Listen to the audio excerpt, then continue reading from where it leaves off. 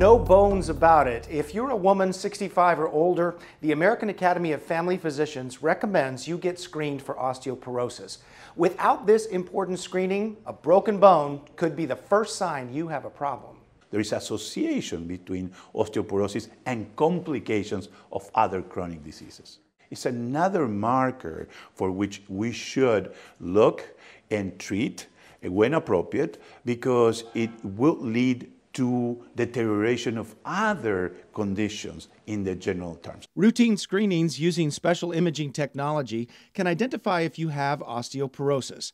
Now, these tests are easy, fast, and painless, and they require virtually no preparation. Usually, the test that most people will be familiar with is DEXA. Right?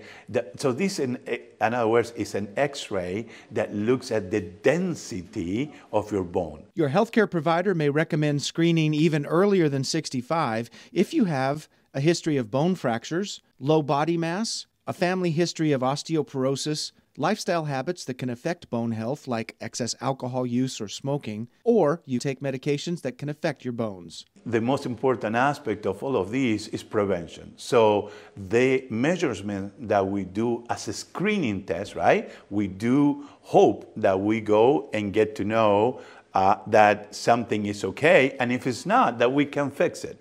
But we cannot fix what we don't know. For Millennium Medicare Connect, I'm Robert Van Winkle.